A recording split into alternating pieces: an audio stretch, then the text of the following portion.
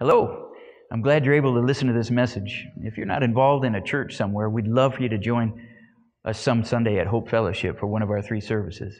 If not, find a good Bible-believing church in your area that teaches God's Word.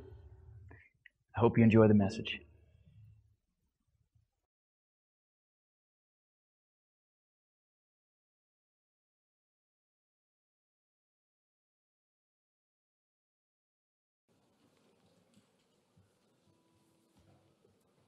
How's everyone doing?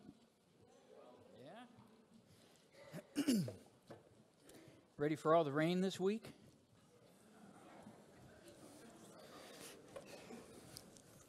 Kind of. Lord, we do thank you for this morning. We're grateful that we can know you. We're grateful for this place that we can meet, the short time that we get to spend with you. Father, we're mindful everywhere we drive as we raise our eyes that you're the one who made all that we see. Even as we look up into the night and into the sky during the day, we understand that the vast expanse of space, you're greater than it all.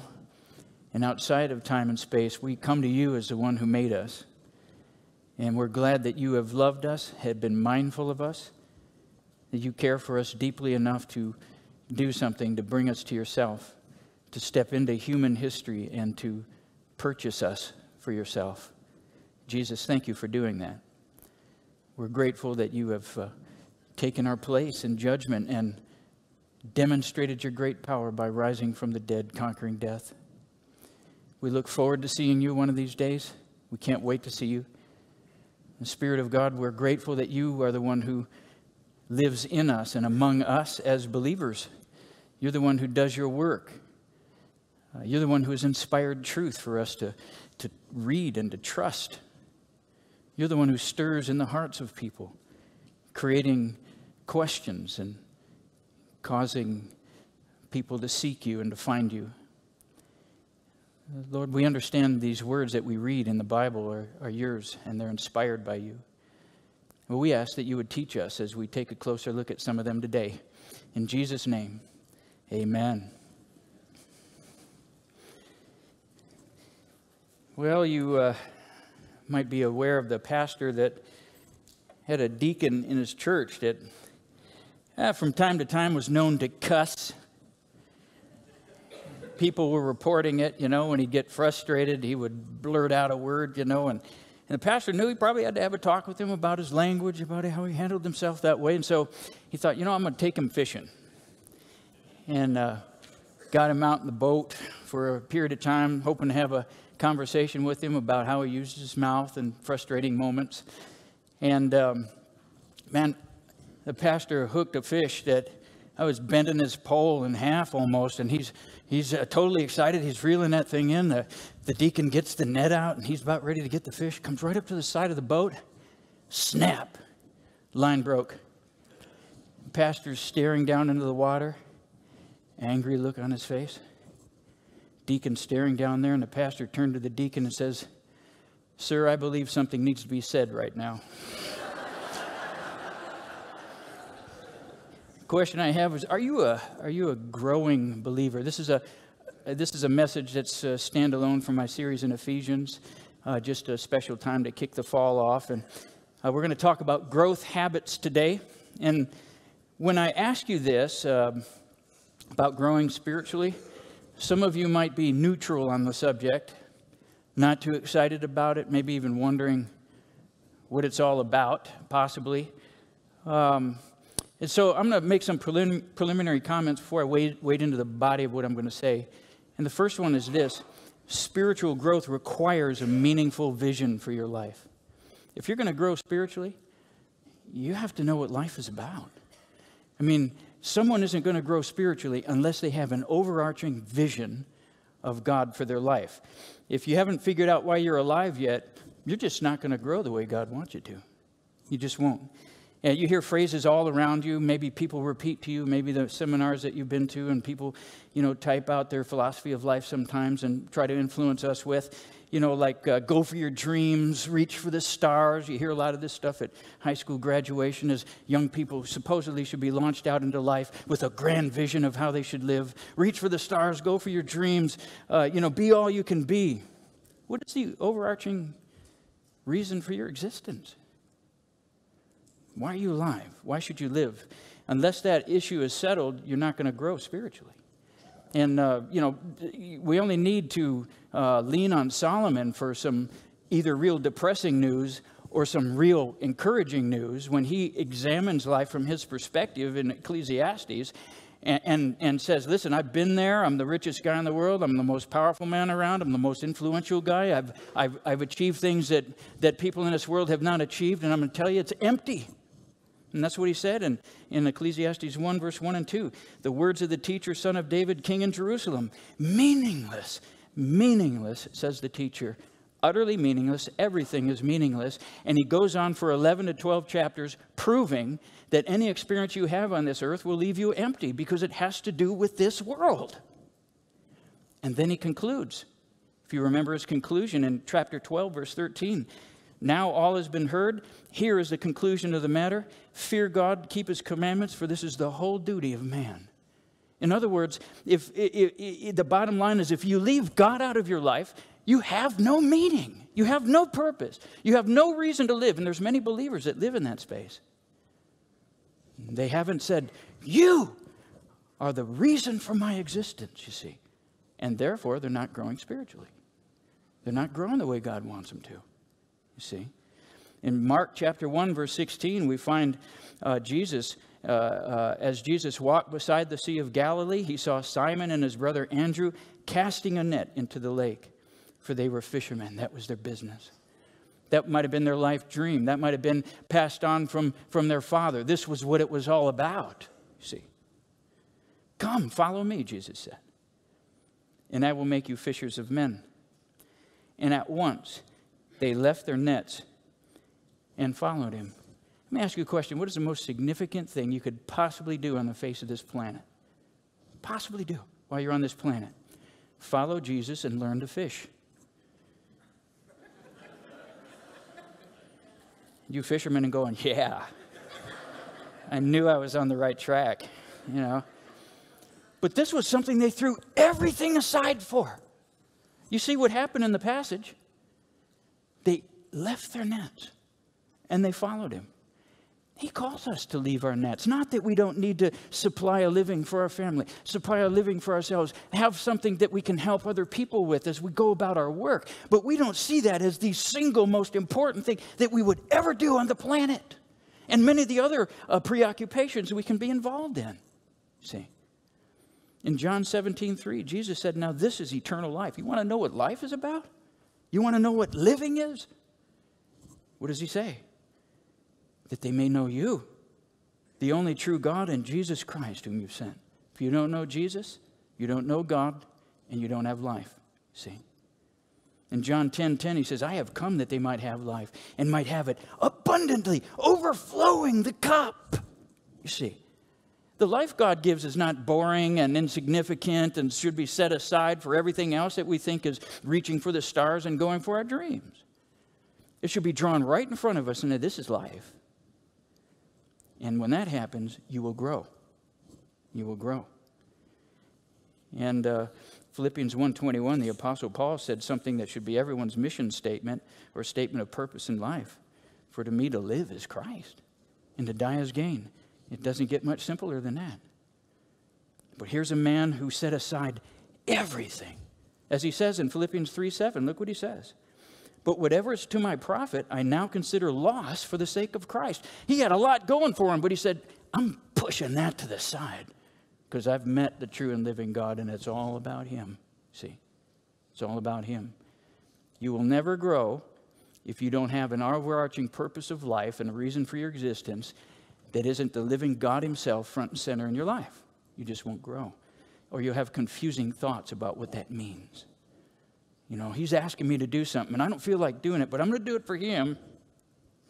meaning a spiritual leader or somebody else. Second thing I want to say is that growth requires a level of discipline. Growth requires a level of discipline. Look at 1 Timothy chapter 4, verse 7 and 8.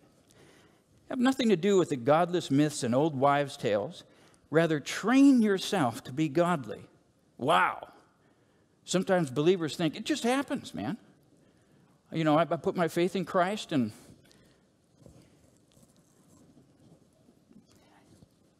I'm waiting. I'm waiting for the growth. I'm waiting for some kind of a change. What does he say? Discipline yourself. Train yourself to be godly. He doesn't say, work hard so that you'll be a Christian. He's saying, you want to be a godly person? You want to incorporate all the values of God and then live them out in this world so that you can influence other people? It's going to take some effort on your part. And look what he says. He says, for physical training is of some value, and he loved athletic illustrations, especially those of running. But godliness has value for all things, holding promise for both the present life and the life to come. Yeah, you can discipline yourself to be a great Olympic athlete, and it's going to take some work. It's going to take some commitment, sacrifice. You need to push other things aside in order to push that in front of you so that you can succeed at it. He's saying that has some value. And even though everyone else around you is going, that is so cool. Wouldn't it be awesome to be that? That's reaching for the dreams. That's reaching for the stars, man. That's not what Paul's saying. It has some value. But godliness has value for all things. See? Holding promise for not just this life. It encompasses your life now and takes you on through eternity. See? And so there are certain things that you can focus on while you live these short 80 years of life, and some of you might even make it to 100. Yahoo! Right? But it's going to happen. And that, by the way, is one of the most frustrating things Solomon said that you can happen in this life, is that you work hard at everything you do, and then you die. And you got to leave everything to some person behind you somewhere. Look what Paul said in 1 Corinthians chapter 9, verse 24. He even teases this out further. He says, do you not know that in a race all the runners run, but only one gets the prize? Run in such a way as to get the prize. Everyone who competes in the games goes into strict training.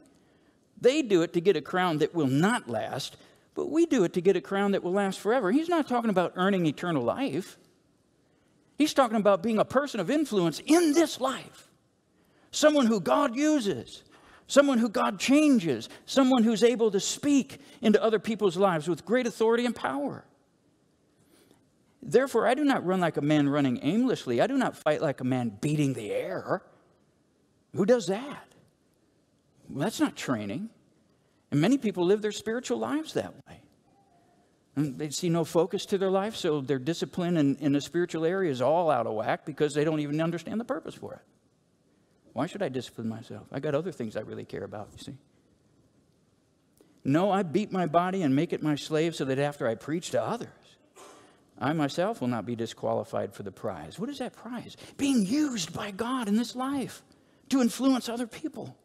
And he speaks of that in 1 Thessalonians 2, where he talks about them being his glory, his crown. See? Let me read this to you. Found this quote. This was interesting. Came from a man by the name of Robert Morgan. He said, the word practice implies we must go to work developing certain skills until they become habitual or proficient, like an athlete or a musician. These are the Bible's perpetual habits for a gradual and glorious experience with the God of peace.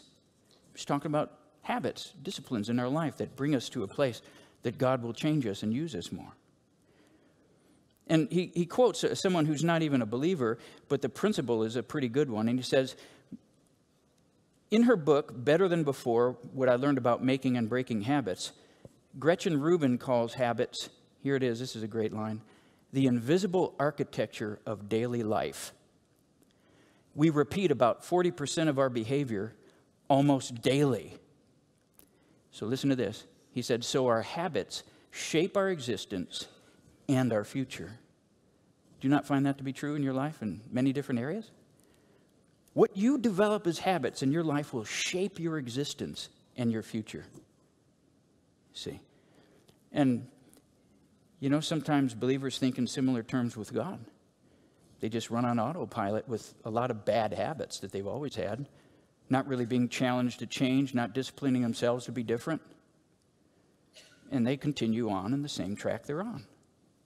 And they go, why isn't God changing me? Well, He saved you, but you're not changing because you're not working. You're not making decisions. You're not applying yourself, you see. In a lot of ways, that's the case. And the third thing, by preliminary comments, I want to say here is your acceptance by God does not depend on your effort. And this is key. Because when the Apostle Paul talks about discipline and things that we need to do in the Scriptures, he's not talking about things that we need to be climbing a ladder to earn God's favor so that He'll accept us and save us for all of eternity. That's not what he's talking about in many cases. Your influence as a person on this earth.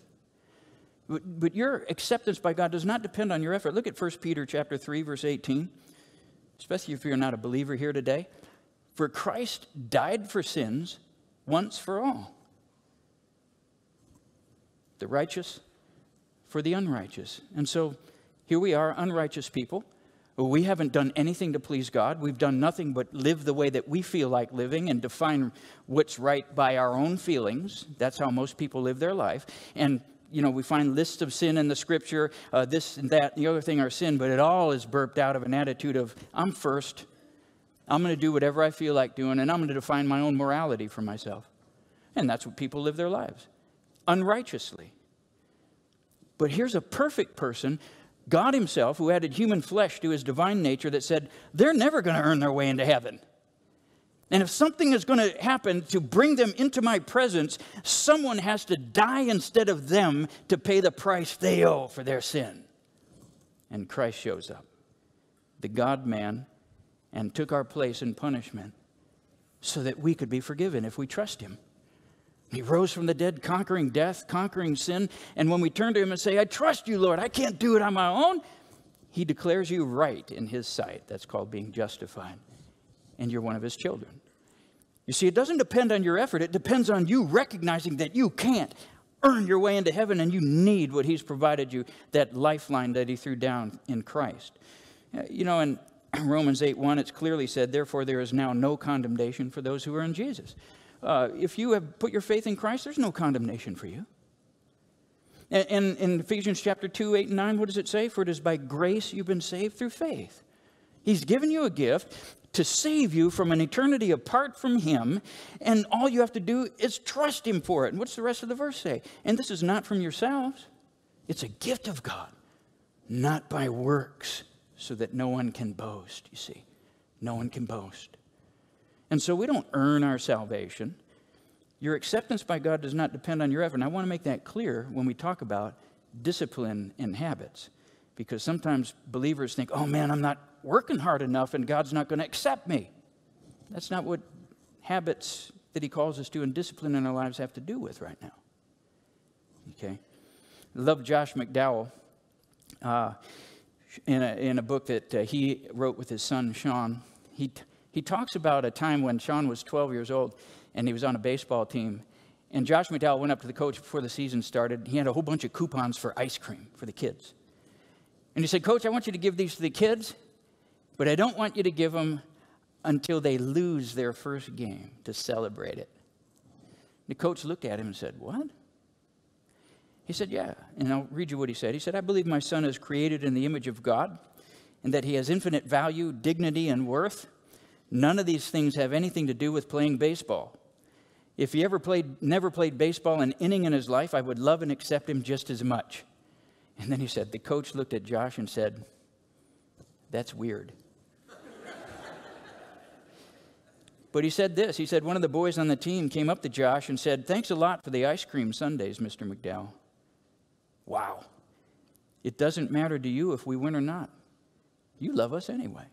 See, had its intended effect, at least on that young man. And that's exactly how God sees us once we put our faith in Christ.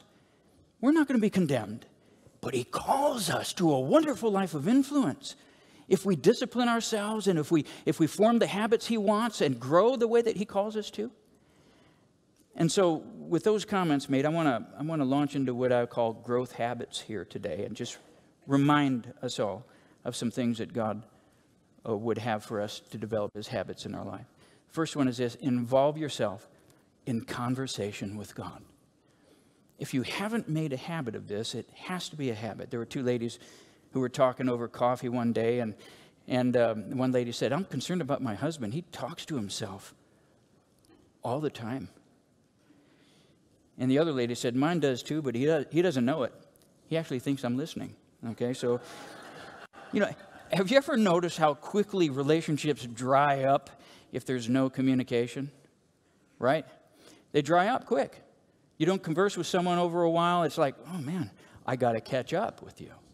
And you learn things that you haven't in a period of time that you haven't caught up with them. And it's not like God is drying up because you're not spending time with Him. You dry up. Sometimes we go through periods where we go, wait a minute, I feel empty, lost. I feel dry. Examine your communication with God. Do you actually communicate with Him? Do you take time as a habit, and this is what I'm saying, of your life to spend time communicating with Him? He designed you for communication, and He gave you the tools for it. He gave you the ability to converse with Him spirit to spirit in your heart. Through your mouth, He gave you His word so that He can communicate with you. His Holy Spirit lives in your life to help you understand some of those things and bring them home in a special way as you read and consider. He's given you all the tools for it. And where does this voice of God come from within you? Sometimes believers will say, I just wait until I feel it because then I know it's the Holy Spirit. Please don't do that. Seriously. Don't do that. You don't wait till you feel something thinking that it's the Holy Spirit. You go to God's Word first, because the Spirit of God was the one who inspired His Word, so that when you read it, it's His voice. And when you're reading something that He really wants to bring home to your heart, it's in His Word already, but He really helps you during that moment understand it and think about your own life in light of it, you see. And, we never wait till we feel something, especially if it's a command in the Bible. We read, let's just say, do not lie. We don't say, I'm waiting for God just to kind of work in my heart and give me that sense that He really wants me not to lie anymore. Man, I hear stuff like that sometimes about other things. No, you don't wait for God to give you a feeling that you should do something He said in His Word. You do it. If the feeling comes, wonderful. But if it doesn't, you're doing exactly what He told you to do. See, and sometimes say, well, how can God's Word, the Bible, be His Word when man was involved in the process? It's got the fingerprints of man on it. We know that anything that man gets a hold of is going to be corrupt somehow, and so that's how most people view the Bible, right? But I'd like you to consider it in light of 2 Peter chapter 1, verse 20, to remind you. Peter says, above all, you must understand that no prophecy of Scripture, the writings, you see, came about by the prophet's own interpretation. In other words, some dude wasn't sitting on the side of his bed going, oh, I got it now.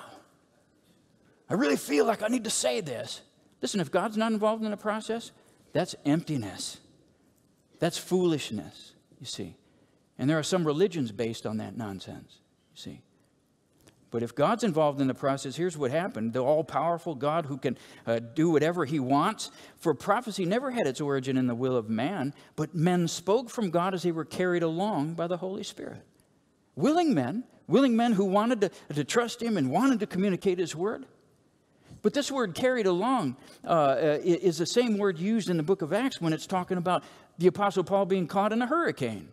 You remember what happened? The hurricane force wind drove them along. And I'm sure all those guys on the boat were trying to steer it, but guess where they went? Exactly where that hurricane wind took them. In the direction it was blowing.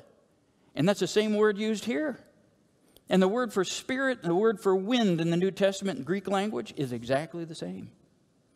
And so the hurricane force of God's Holy Spirit, though these men were attempting to communicate and listen and hear what God was saying, made sure that what came out of their mouths and were written down was exactly what he wanted to say. So if you believe there's a powerful God who made this universe, you're going to believe that there's a powerful God, if he wanted to say something to us, did.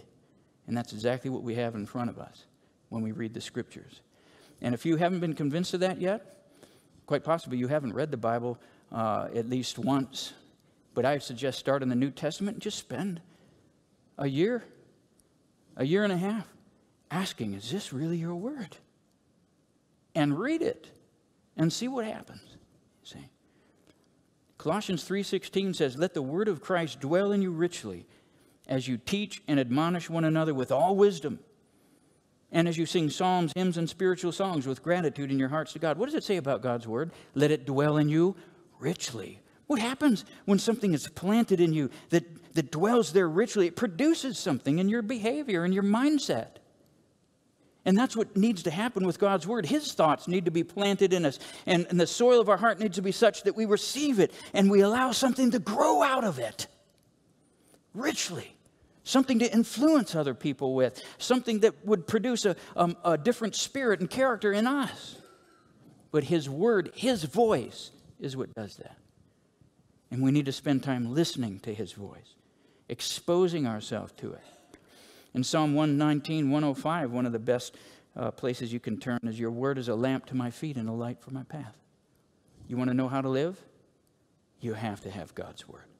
Lighten your path in front of you. No, I don't want you to go that direction, though many of your friends are going that direction and they're doing those kind of things. No, and I want you going there with them. Here, I want you right here. I don't want you straying off in that direction either, where the voices of whoever on the radio is telling you this is okay and your television show is telling you that. No, I want you right here. What's going to tell you that? It's not going to be the evening news. It's not going to be your favorite television show. It's going to be God's word telling you where to go and how to live your life. You see? And so we have his voice. We're exposing ourselves to his voice, and we have a response. Look at 1 Thessalonians 5:17. See, this is a conversation, and this is one of the shortest verses in the Bible, but most powerful. Pray continually. Talk to him.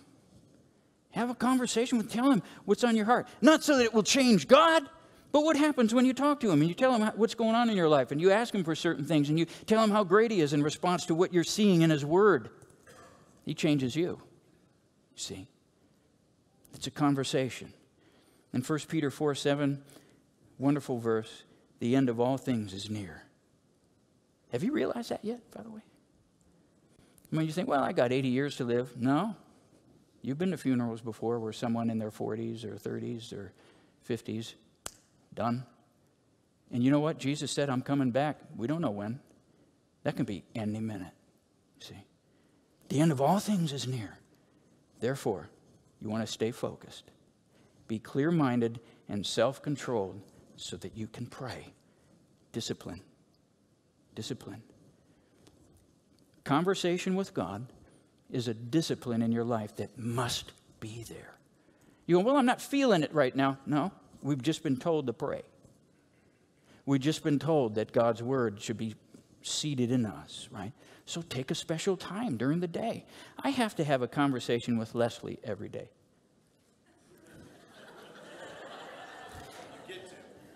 Okay, now,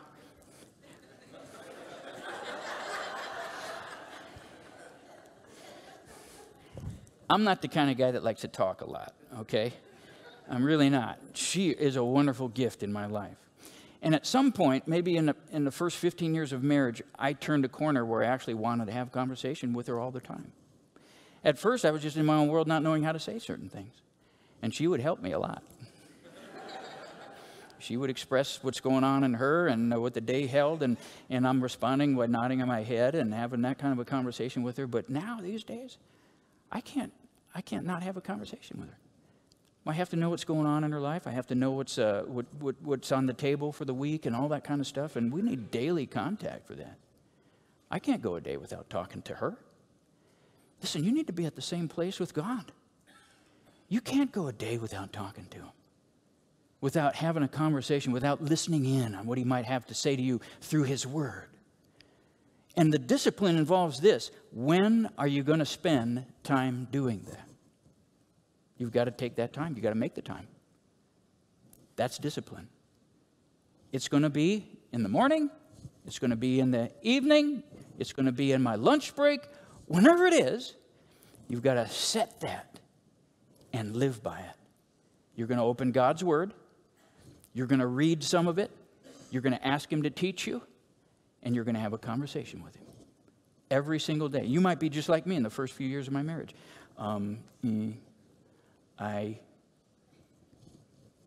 But discipline yourself. Discipline yourself. It has to be there. It's a habit. If you're going to grow, it has to be there. Second, involve yourself in God's community. There was a 200-year-old church that was going to celebrate this wonderful anniversary that they had. And it was one of those churches with this high bell tower and all kinds of bells up there, and big ones. And the priest of this particular church was just pulling his hair out because their head bell ringer had to leave out of town and wasn't going to be there for the celebration. So he had to find some replacement guy. You know, the replacement guy came in, and he's trying to show him the ropes. He climbs up this huge platform, and the guys are just kind of exhausted getting up to the top, and he trips. And, man, his face just gets planted right in the biggest bell up there, and everyone around heard, boom. Well, that wasn't enough. It fell back, and he tumbled down the stairs and blap, out on the street. Man, they rushed down there. What's going to happen to this guy? They called the ambulance. The ambulance came in and picked him up. One of the workers of the ambulance says, listen, anyone know this guy's name? Looked at the priest. What's his name? He says, man, I have no idea what his name is, but his face sure rings a bell. Okay? All right. Let me ask you this question. Would you...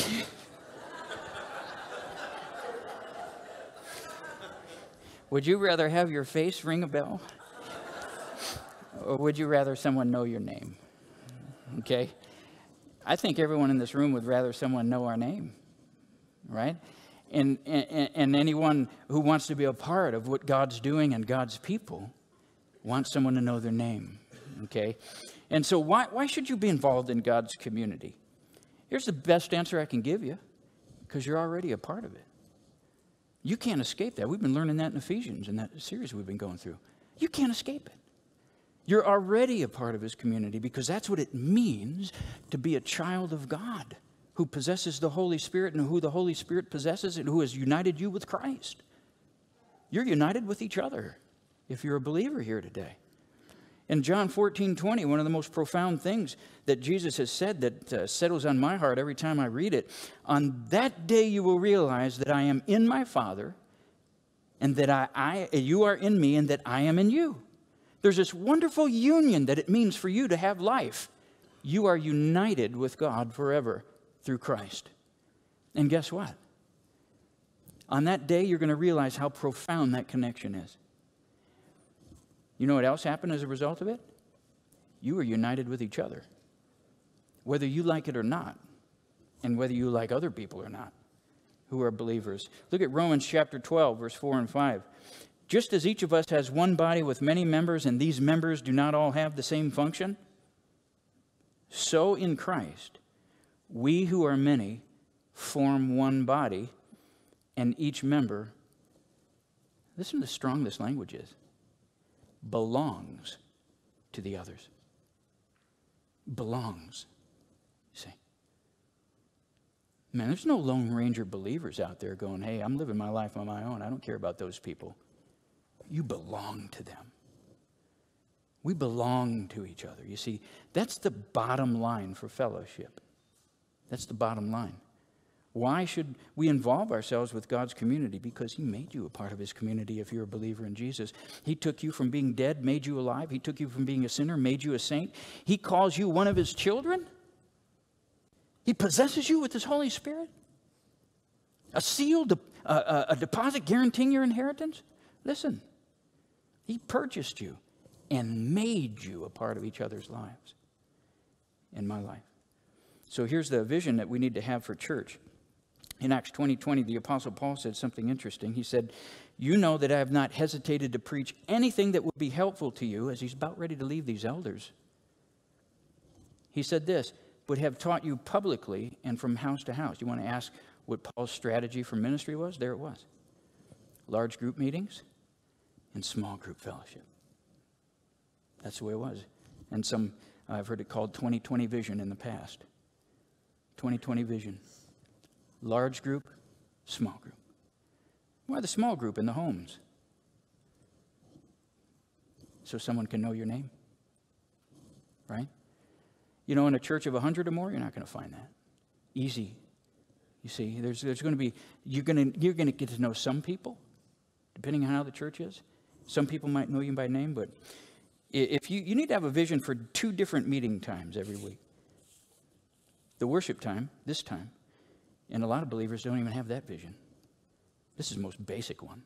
See, you want to form a habit in your life that's going to change you, that God wants to use to develop you, to grow you? This is one of them. It has just got to be. Weekly time of worship that he calls the church the called out assembly. And so we do that. Hebrews chapter 10, verse 25, let us not give up meeting together as some are in the habit of doing. Even in that day, he identified it as a habit people have. Why? Because we have other things that we think are more important. If we're self-directed people who have put our faith in Jesus and we're learning to be more Christ-centered in our life, of course, it's going to be a struggle for people to have other things that they think are more important. They keep them away, see? Keep them away. He says, and all the more, let us encourage one another, and all the more as you see the day approaching. You know, I don't think there's ever a time that someone walks away from an assembly of believers and says, boy, that was a total waste if you're a believer in Christ. At least you're going to see someone else there, and you're going to go, they think this is important too. There's a true and living God, and Jesus is coming back. You see? But let us encourage him one another, as all the more as you see that day approaching. The second thing I believe this involves is regular small group involvement. You need to get involved in a smaller group within a church. Look how the first church even operated in Acts chapter 2, verse 44. All the believers were together and had everything in common, man. They were like, hey, we're in this together. See, selling their possessions and goods they gave to one another as they had a need. Their resources, their money. You know, listen, let me help you. What, you got a problem? We're in this together. We're followers of Christ. Every day they continued to meet together in the temple courts. I'm not asking you to do that. Every day. Okay. They broke bread in their homes and ate together with glad and sincere hearts. Large group, small group. They ate together, shared their lives together in those smaller group settings where each of them learned each other's names, right? Praising God and enjoying the favor of all the people, and the Lord added to their number daily those who are being saved. So he does his work. When people know each other's names and they enjoy the relationship they have with God together with him front and center. See? The best evangelism that any church can ever do is be the body of Jesus. That's the best evangelism. Be the body of Jesus. Okay? Listen to this. A pastor wrote, he says, I was a supply preacher for a small town in a Texas church. Coming in early Sunday, preaching a sermon to the congregation, and then leaving after lunch. Arriving early one Sunday, I sat down at a local donut shop, opened my Bible, and went over my sermon notes. A man was sitting down at the counter, across the counter from me, and said, "You a preacher or something?"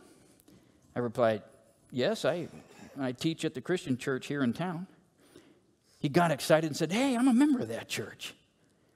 Well, the church was small, and I knew all of the regulars, so I said, "Man, I've been teaching there for about 3 months, and I've never seen you there."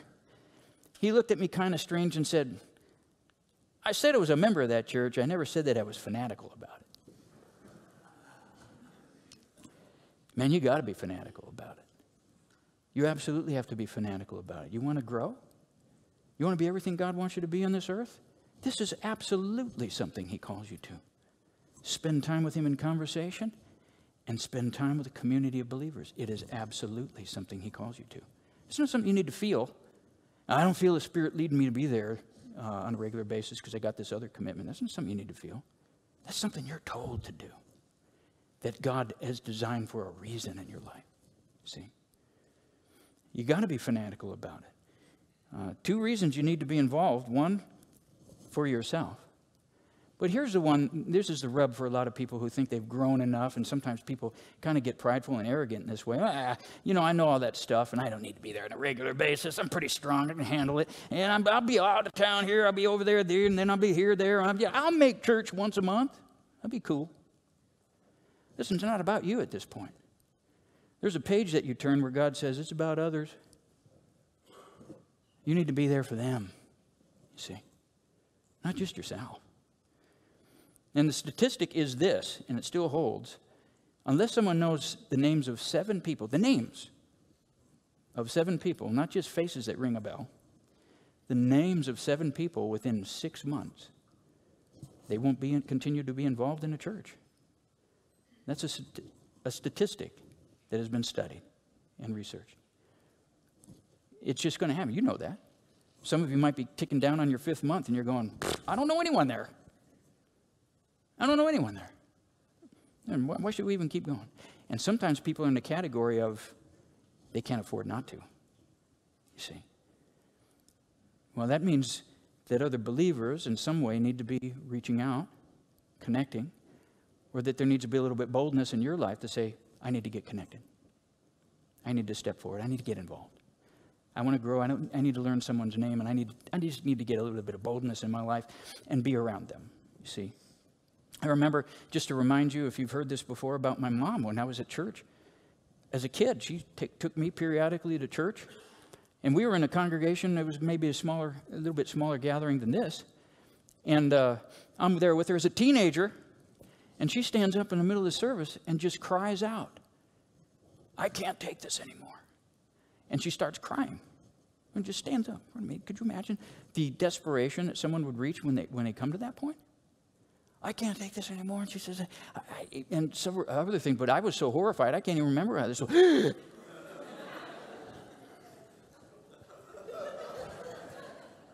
Oh, everyone was sitting down. She was, and thank God for people who know how to love and surround. And they came, they grabbed her and separated her and prayed with her and tried to encourage her and get her some direction. But why would someone come to a place like that? Because they didn't know the names of anybody. That's why. Nobody. And that's not what community is about. It's about small groups. You need to be involved in other people's lives. Whether you think you need it or because there's someone else that needs to learn a name or two. You see. Someone else. Okay, 3rd growth habit and final one I'll talk about. Involve yourself in God's service. Involve yourself in God's service. There's a man and his wife who were awakened at 3 o'clock in the morning. And some dude was knocking on their door. It was raining outside. And so the husband comes down cautiously, looks through the door. The guy's obviously been drinking a little bit, according to his observation. And he cracks the door and says, what do you want? The man out there said, hey, can you give me a push? In the guy's mind, he's going, this guy got himself in a situation because he's been drinking. He shouldn't be out at night like this, driving around. This is his fault. I'm not going out there and pushing him. And so he goes upstairs. He goes upstairs, and his wife said, who is that? And he says, some guy that wanted to push. He's drunk. And his wife says, shame on you. She said, remember that time 2 or 3 months ago when our car broke down and it was raining and someone gave us a push? Remember how we appreciated it? Okay. So he goes downstairs and he cracks the door open and he says, hey, you still there? The guy from the dark says, yeah. He says, you still need a push? He says, yeah, I'd love one. He says, well, where are you?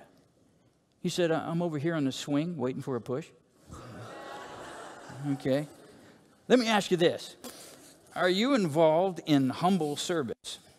Are you involved in humble service? And let me define that for you. Let me define humble service for you. And I say humble service is when you lower yourself, okay, that's humility, when you lower yourself to do a thankless job to advance God's work. That's humble service. Are you involved in that? Now, I'm not saying, man, I'm feeling good about what I'm doing, or I'm waiting for something that really fits me. I'm asking, are you involved in humble service, where you lower yourself on a regular basis to do a thankless job to advance God's kingdom? And I'm going to say this, you will not grow unless you experience that, unless you do that. Personally, it helps you grow, and it helps other people grow. Okay? I mean, you need to go no further than to read John chapter 13, and for me to remind you of it right now, I'm going to do that. In verse 1, it was just before the Passover feast, and Jesus knew that the time had come for him to leave this world and go to the Father. Having loved his own who were in the world, he now showed them the full extent of his love. So he knew who he was. He knew he came from the Father, and he was going to part of this world for a while. As he would be crucified, put in a grave, he would rise from the dead, and then he would ascend into heaven, return to the Father. And he's going to show them the full extent of his love. Now in verse 2, the evening meal was being served, and the devil had already prompted Judas Iscariot, son of Simon, to betray Jesus. This is important in this story. In verse 3, Jesus knew that the Father had put all things under his power, and that he had come from God and was returning to God. He knew who he was. He didn't have anything to lose. He was going to lose anything by the act that followed this. And unless you know who you are, you're not going to be involved in humble service. Because you receive everything you need from the true and living God who made you one of his children. You will lose nothing when you involve yourself in humble service. In verse 4, so he got up from the meal, took off his outer clothing, and wrapped a towel around his waist. Listen, you're not going to get much lower than that in humble service and their time. That was the job of a slave or a servant at the door, if you recall. Anyone who would come into a banquet or come into a meeting with road dust on their feet, they would always have a servant at the door to wash the filth off of their feet so that they can enter and enjoy the experience. And that slave would do the scrubbing. Evidently, they came into the room and there was no slave there, so no one was going to do that job. No one was going to stoop down and do that number. And so Jesus ordained in this whole experience for them and understood what was going to happen next. What did he do? He dressed himself like a slave. And he knelt down. Look at what it says here. He came to Simon Peter, who said to him, Lord, are you going to wash my feet? Well, that's not a job for the master. It's not a job for some of your status. See, Jesus replied, you don't realize now what I'm doing, but later you will understand. No, said Peter, you shall never wash my feet. And Jesus answered, unless I wash you, you have no part with me. Now notice what he's doing. He's not only referring to the humble act that he was doing then, but he was also pointing down to this humble act where he would lower himself as the living God, adding human flesh to his divine nature, and then going to a place of a humiliating death instead of us to scrub our filthy souls. An act of humble service. But here's an act of humble service that he's doing. Jesus answered, Lord, Simon Peter answered, not just my feet, but my hands and head as well. And Jesus said, a person who's had a bath needs only to wash his feet. His whole body is clean. Listen, I'm not going to give you a bath, Peter. Okay, I'm just going to wash your feet. All right, that's all I'm going to do here. And you are clean, though not every one of you. Remember Judas? Whose feet did he wash? Every single one of their feet, including the one he knew would betray him. You talk about humble service, you see. And he said, for he knew he was going to betray him. And that's why it said not everyone was clean. And when he had finished washing their feet, he put on his clothes and returned to his place. Do you understand what I have done for you? He asked them. You call me teacher and Lord, and rightly so, for that is what I am. Now that I, your Lord and teacher, have washed your feet, you should also wash one another's feet. Act of humble service, you see. Act of humble service. And I have set you an example that you should do as I have done for you. I tell you the truth, no servant is greater than his master, nor is a messenger greater than the one who sent him. Now that you know these things, you will be blessed if you do them. You want to grow? Involve yourself in that habit. Lowering yourself is an act of humility, and involve yourself in a thankless job to advance God's work. Now, you may not wash someone's feet, but how about wiping a butt in the nursery? There's an act of humble service, very humble service. And when you choose to serve, it changes your mindset. It changes you in some profound way as you serve God in an act of humble service. And sometimes people serve thinking, they owe me for this. Man, if you got that mindset, you're not involving yourself in humble service. You've just redefined what you're doing. You know, at least someone could say thanks. Well, someone may, but it's not necessary for humble service because you're not serving somebody else. I remember a guy in Los Angeles when I was on staff at a church in California as a young adults guy. One of my buddies there was telling me a story about his dad. And he said, I hated my dad for the first 8 to 10 years of my life for this. He said he would get me up before the sun came up on Saturday mornings. And he would haul me up to the church, and he would start doing all kinds of yard work around the church while it was still dark, and he'd make me help him. He said, I got so frustrated once. I respected my dad. I loved him. He said, but I finally just said to him one time, he said, Dad, I don't like getting up before the sun's up. And he says, why do we do this anyhow? Why do we get up before the sun comes up? No one can see us anyhow. And he said he'll never forget. His dad just stopped working for a moment, dead silent, walked over, kneeled in front of me, and I didn't know what he was going to do.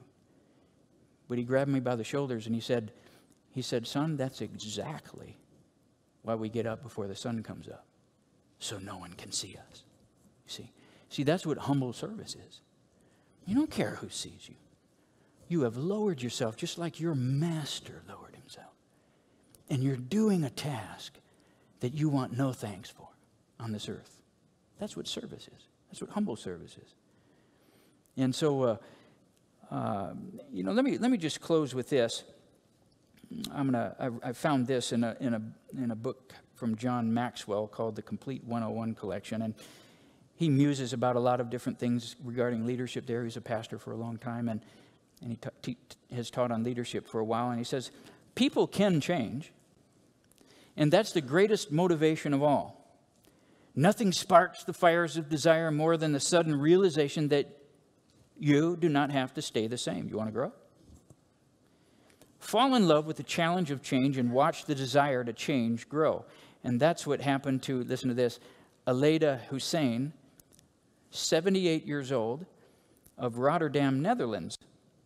She'd been a smoker for 50 years, and for 50 years she tried to give up the habit, but she was unsuccessful. Some of you might know what that feels like. It's a tough one to break, from what I hear. And for 50 years, she just, I can't change. And so then Leo Jensen, 79, proposed marriage and refused to go through with the wedding until Aleida gave up smoking. Guess what happened? Suddenly, there was the ability to stop smoking. Suddenly, a decision was made that impacted her life and his life. Miraculously. But what was the motivation for it? Pure love for that man. She couldn't imagine living without him. And he said, I'm not going to do this unless you stop. And so she quit. And he goes on. And he says, my life is dedicated to helping others reach their potential. I suggest that you follow the advice of Mark Twain, and he quotes this guy. Take your mind out every now and then and dance on it. It is getting all caked up. It was his way of saying get out of that rut. Too many times we settle into a set way of thinking and accept limitations that need not be placed upon us. Embrace change and it will change you. What he's saying is, you want discipline in your life? You want to grow? You want to be everything God wants you to be? It's going to involve some discipline, some habits to change. And if you love the living God who saved you and is bringing you to an eternity with him, and you want to be everything he wants you to be, it should motivate you to be everything he wants you to be. Those habits: involve yourself in conversation with God, involve yourself with God's community, and involve yourself in humble service should always be in place. That's why Jeff is here as a connections pastor. There's plenty of small groups that have been started up. Some great leaders in the church are going. You have time, you have a Bible, you spend that time on a regular basis, and find a place to serve. If you haven't found a place to serve here, do that. There's plenty of needs, especially in the children's ministry, by the way. A wonderful area where you can influence even the youngest among us. Wonderful area. Humble service, see. And so, Lord, we come to you. And we're grateful that we can know you. We're grateful that we can put our confidence in you and find life in you, a new meaning, a new purpose for living because we know you. Thank you. Thank you that you're the one who calls us to a life of discipline so that we can be everything that you want us to be while we live this life and bring you glory in the process, bring honor to you and influence others in your name. I ask that each one of us in this room would have the hearts that are receptive to being everything that you want us to be. I pray for every believer here who is, man, they rolled their sleeves up, they're spending time with you, they find you to be the center of their life. I ask that you would continue to encourage them, motivate them, refresh them. And Father, if there's any believers here who need to examine their priorities and adjust themselves in any way, maybe you've pointed something out to them today. Oh, Lord, encourage them continually to be those kind of people that you call them to be. I ask that you wouldn't let that pressure off of them so that they would grow. Speak to them through your Spirit at every turn. And Father, I ask for anyone here who may not know you today, may not have ever entered that real relationship with you and find life, eternal life in our relationship with you. I ask that they would make that decision and choose to trust what you've done to save them. I'd like you to keep your heads bowed for just a moment, your eyes closed. Maybe you're here today just for a moment of prayer as we spend at the end of this service. I'm not going to ask anyone to raise their hand or anything, but if you're a believer here and you love him and you're serving him, just tell him what you appreciate about him for a moment. If you're a believer and you've been touched by something that God may want you to do or to change, embrace that and speak to him about that for just a moment, even if it's only a sentence. And if you don't know him, and you want to, and maybe you're looking for words that you might say to him, I'm going to pray a very simple prayer. And if you agree with these words, there's nothing wrong with you using them for yourself. And so, Lord, Jesus, I need you. Thank you for taking my place and being punished instead of me. I've done a lot of things that you hate. I'm sorry. Will you forgive me? Would you come into my life?